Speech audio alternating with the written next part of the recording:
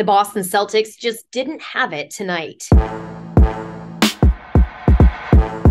The Celtics opened their 7-game homestand against the Orlando Magic on Friday night as Rob Williams was back in action, making his season debut.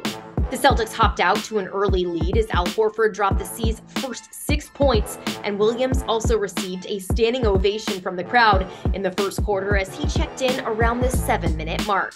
The C's, however, let the Magic get too comfortable in the first half, and the Magic held on by 8 at the break. Now, turnovers were an issue throughout the game, but the C's committed 6 in the third quarter alone, and the Magic would rally past the C's 117 to 109, also out-rebounding them 53 to 38.